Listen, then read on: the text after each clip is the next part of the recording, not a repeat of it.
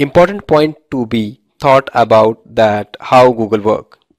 When user puts his or her query in Google search engine, then it first goes to Google web server.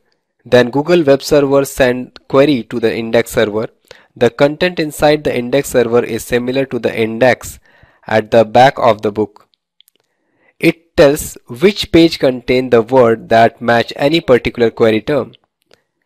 Then the query travels to the doc server which retrieve the stored documents.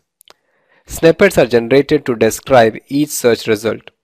The search results are returned to the user in a fraction of a second. Hence, Google works this way. Search engines work by gathering content from a vast number of web pages from the internet.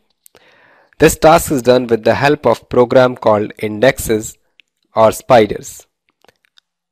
Once the content has been fetched, an intelligent system decides how the pages are indexed. Google also stores the complete content of a web page known as cache. We can use the cache memory for information gathering of the target. Now using Google hacking, if an attacker is able to locate an important web page, he can view the content of the page even without directly opening the website. This is done by viewing Google cache of the web page. Also, since no request of data is sent to Google, IP is not logged in the server as well. This is a Google cache that appears on a particular date.